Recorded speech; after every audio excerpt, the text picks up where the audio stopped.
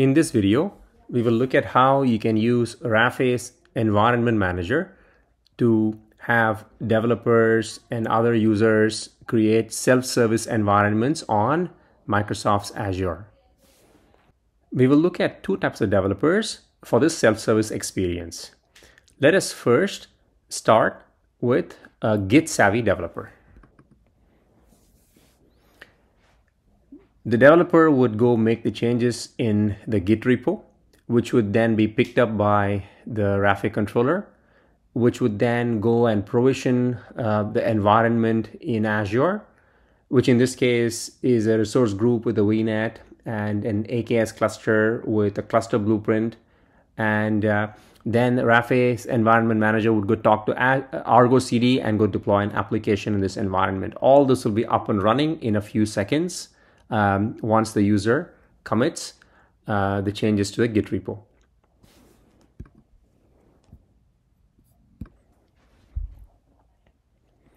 Let us look at what kind of resource templates exist. As you can see here, this is a resource template which would build the environment from a certain folder in the Git repo, and there's a resource template for an AKS cluster, and there is a resource template for everything else that will get provisioned into the cluster. And in this case, the user would have to go make changes in the Git repo, specifying the name and other details of the environment in a YAML file. And once the user commits those changes to the Git repo, they would be picked up through a Git triggered workflow to create the environment. Let us now look at what that looks like for this developer.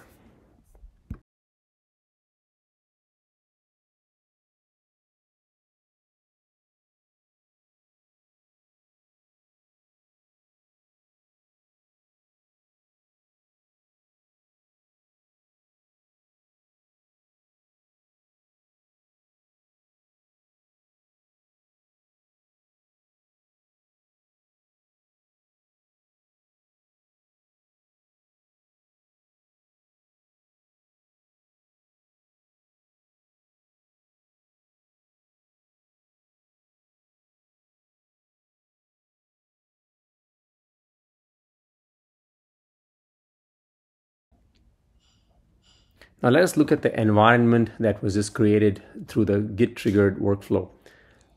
Once the user navigates to the environment and they click on publish or create the environment, it would land up triggering the whole workflow of creating the environment end to end.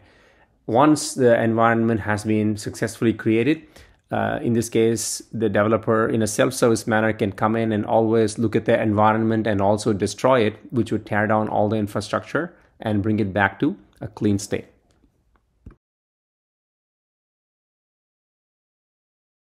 Now let's look at what the experience is like for a ClickOps friendly developer kind of a user. In this case, the user would do everything in the self-service manner through the console in Rafay, and they would go make the change and create the environment, which would trigger Environment Manager to go create the resources in Azure, and then which would automatically then go and create the application on the AKS cluster that was provisioned using Environment Manager. In this case, as you can see here, the user can override a few variables that are allowed. Specifically in this case, they're allowed to go make changes to some input variables to customize and personalize the environment. And once they save it and hit go, that input will be used to go and provision the environment with that particular input.